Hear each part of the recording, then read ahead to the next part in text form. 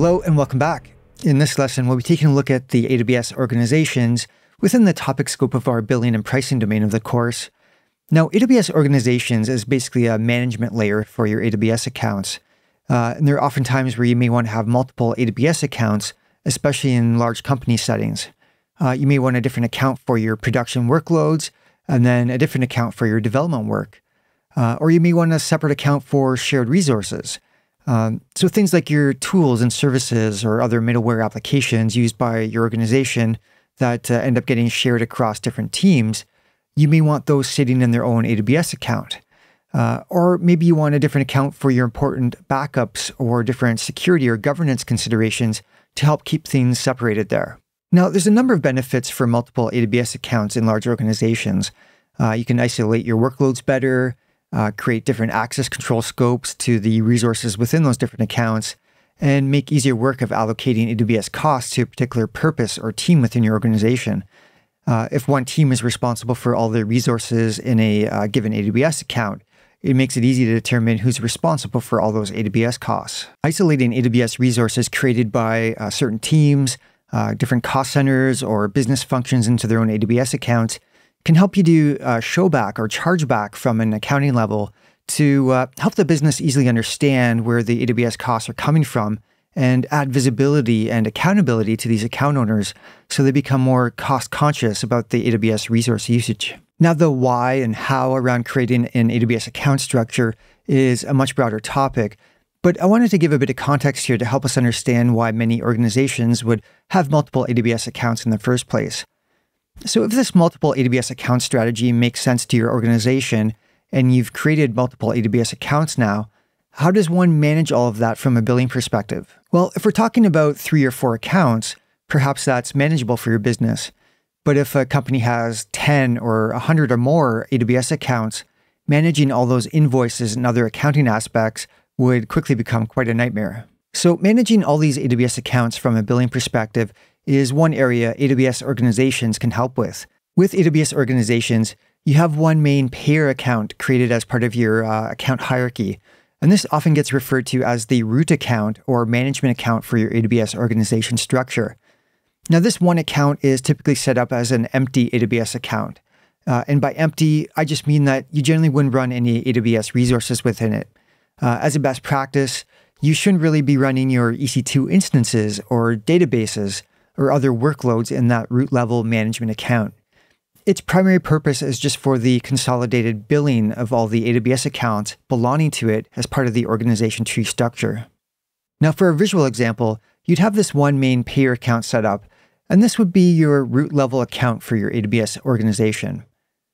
Then other child level accounts get linked to this root account as part of the organization structure. Now, from the billing focus of our lesson here, the benefits are that the AWS usage costs for all the child accounts get consolidated to that one root level account. So you get one invoice to pay regardless of how many child accounts are actually linked to that root account. Another billing related benefit of doing this AWS Organizations linked account structure is with the reserved instances and savings plans. Remember that when you buy these long-term commitments for your compute or other services to get your discounted pricing, these commitments and discounts are applied at the account level. So without AWS Organizations, you'd need to manage your savings plans and RI commitments for each account. Now, if we think about an organization with 100 or more accounts, this quickly becomes quite a bit of a nightmare to manage and keep track of all that stuff. Now, with AWS Organizations, you can purchase your RI and savings plans at the root account level. And this is ideal since you have all your aggregated usage from your child accounts funneling into this root account. And then the RI or savings plan discounts are applied at the aggregated usage level based on your commitment details. Now, that concept of the aggregated usage gives us a lot of additional flexibility for our RI or savings plan commitments. No one has that crystal ball to determine what the future may hold for your AWS accounts and your future usage. Now, without AWS Organizations and the consolidated billing of the linked account structure in the picture here, let's say you had 2 or 3 accounts where the usage of the services where you had an RI or savings plan commitment for decreased significantly. Well, as we know, we made that commitment purchase with AWS, so we pay for that committed term regardless if we use those resources or not. But what if a few of our other AWS accounts had their usage increase and now are paying on-demand rates for those services? Now, this is sort of the worst-case scenario at an organization with multiple standalone AWS accounts. On the one hand, we have the AWS accounts now that we overcommitted on our RI or savings plan purchases, and we're essentially wasting money now by paying for the commitment on resources that we're not actually using due to the demand decreases that occurred in that account. But then in the other accounts, we had an increase in usage and are paying the highest on-demand rates. Now, wouldn't it be great if we could take the unused RI or saving plan coverage from those accounts where we had the usage decrease and apply it to those accounts that had the usage increase instead? That way we'd be able to maximize the benefit of our RI or savings plan commitments. Well, with AWS Organizations, this is exactly what happens. You typically buy your RI or savings plans through the root account. And this discount is applied across the aggregated usage of your AWS organization. So if the compute usage in one account dips a little bit and the usage in another one increases, your unused savings plan or RI coverage would apply to the other accounts. Now, I've typically seen organizations purchase the savings plans and RIs through the root management account at the AWS organization structure, but there's often times where this may not be possible, or you don't want to do this due to different cost centers or accounting aspects at the company. So one situation like this may be the AWS account already had pre-existing savings plans or RIs purchased through it. And then at a later point, the company creates a consolidated billing linked account structure for their accounts. So what happens now? Well, in this case, the account that had the RI or savings plan purchased on it would be the one getting all the discounts applied to it first. And then if there's leftover coverage due to the RIs or savings plans being underutilized in the account, the savings would then pass up to the rest of the linked accounts and then get discounted where it's applicable. So even though the RI or savings plans weren't purchased through the root level management account, the pre-existing RI or savings plans done through the other linked accounts can still share the discount. Now, say in a large organization, different teams or arms of the business manage their own cost center and related cloud infrastructure costs.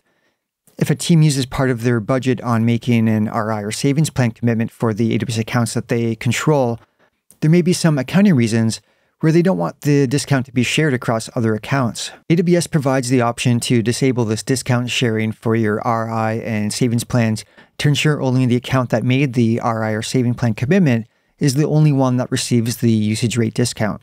Now, if you do disable the discount sharing for your RIs and savings plans, be certain that you're aware of what you're actually doing here, because any unused RI or savings plan usage coverage from that account will now be wasted since the usage discount is not shared to any other accounts.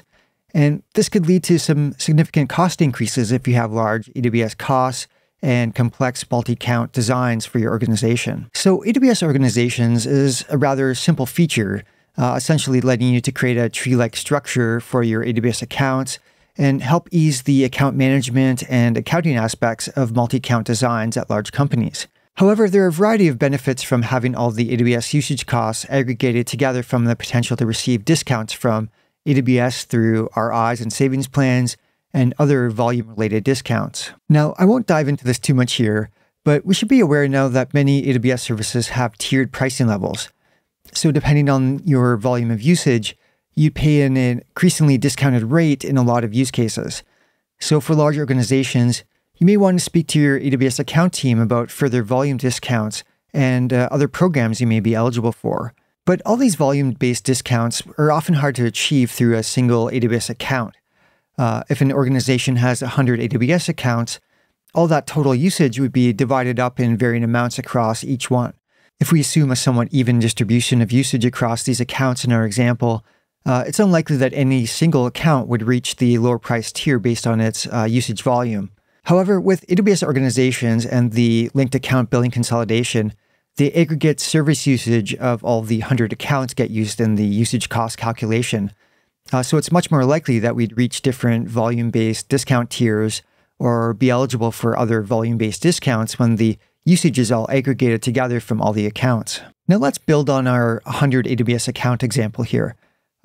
If we use data transfer costs to the internet as our focus, what would our cost look like between the 100 separate accounts compared to having consolidated billing of the 100 linked AWS accounts?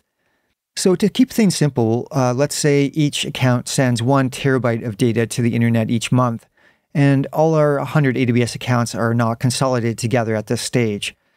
Now, if you look at the AWS EC2 data transfer costs for the US East region, we see we'd pay 9 cents per gigabyte of traffic out to the internet. All our usage in that one account is under the 10 terabyte step showing in the pricing table. So if we exclude the first 100 gigabytes of traffic out to the internet being free each month, just to keep things simple here, we'd pay that 9 cents per gigabyte rate for all this account's traffic that it sends out to the internet. Now, the same thing would be applicable to the 99 other AWS accounts, assuming they all have the same 1 terabyte of traffic being sent to the internet each month. So each account, based on its own individual usage volume, would pay that 9 cent gigabyte rate. Now let's switch our example scenario to where all these 100 counts are linked, and we have that consolidated invoice as part of our AWS organization structure now. So as an aggregate data transfer out to the internet from all our accounts, we'd now be looking at 100 terabytes each month. And since this data transfer out to the internet has a tiered pricing model, we start getting some volume discounts here. So each gigabyte we use after that 10 terabyte level is at a lower cost. And then if we happen to use over 100 terabytes, the discount for usage over that threshold is an even lower cost. Now, the key takeaway with all of this is the fact that you can often benefit from lower AWS costs when you have the consolidated billing of all your linked AWS accounts combined through the tiered pricing and other volume-based discounts. So that concludes our overview of AWS Organizations from a billing and pricing scope. Now a topic of multi-account strategy and the other capabilities and features of AWS Organizations. It'll be part of upcoming courses here at Cloud Vikings, so keep an eye out for those. But for now, that's it for our lesson. Thanks for watching, and I'll see you in the next one.